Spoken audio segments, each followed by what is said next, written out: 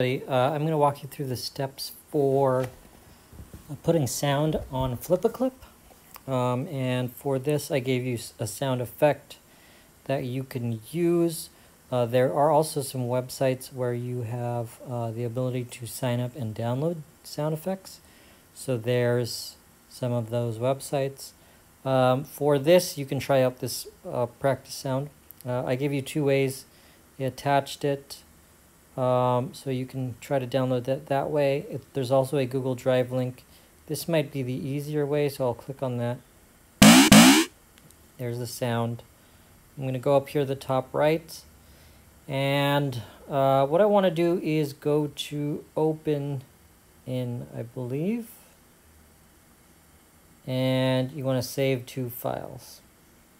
That'll save that to your device in whatever place you want it. I'm going to just put on my iPad. So you'll have to navigate your device if it's slightly different. So we'll hit save. And now I'll go to FlipaClip. And in FlipaClip, here's my jump. This is unfinished, but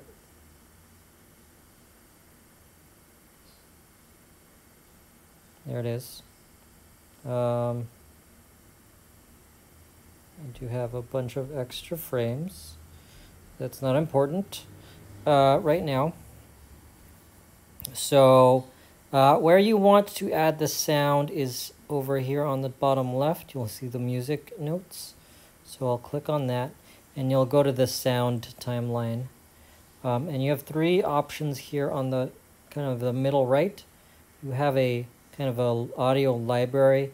You do have to buy these, I believe. So no need to do that. You can record. So you can easily find a sound effect on YouTube or some other place. Hit this press and hold record and then just record it from another device. So that'll work.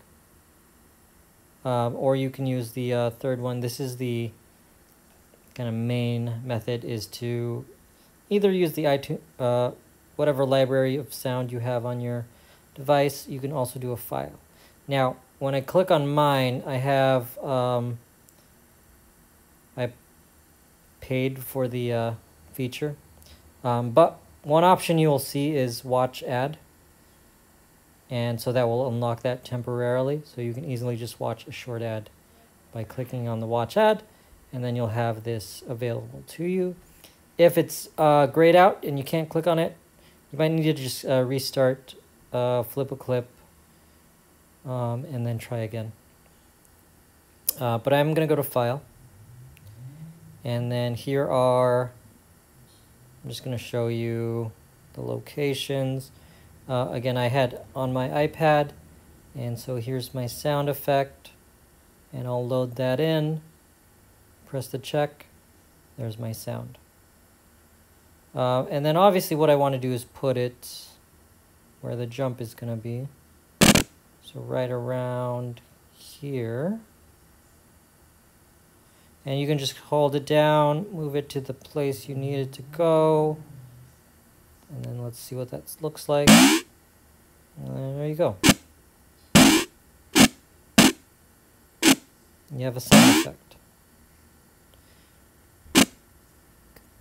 If you want to delete the sound effect, just double tap it, delete it. You can also cut it or shorten it, copy it. And that's pretty much it. That's how you do your sound effect. At this point, I'm going to return. And if I were done, then I could make a movie. Now, just a heads up, you cannot do a GIF for this. You need to have a movie file. So make sure you're exporting that movie. And there you go. So that's how you add sound.